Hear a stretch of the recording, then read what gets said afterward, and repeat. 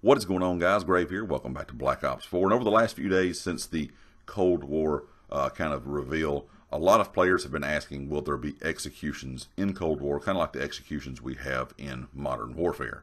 And yesterday, Activision finally answered this question, and they did say yes, that executions will be returning to Call of Duty Black Ops Cold War.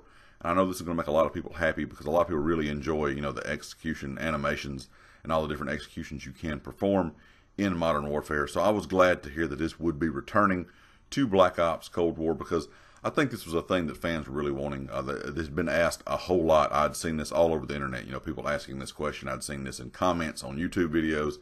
I've seen it in Twitch streams. It was just, a question that a lot of people were wanting to know.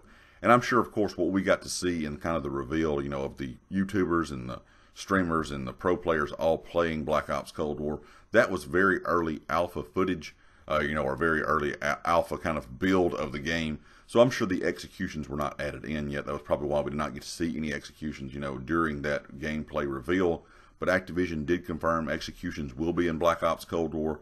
They also confirmed that weapon inspection animations will also be in Black Ops Cold War. So you'll be able to also inspect your weapon as well as have the executions added to the game.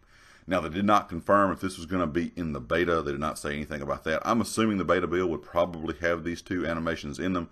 They may not.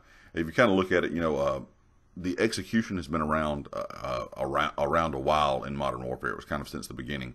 But when it comes to weapon kind of inspections, that was added into Modern Warfare fairly recently. So I'm hoping both of these will be in the beta build so we can kind of test them out, see what they look like.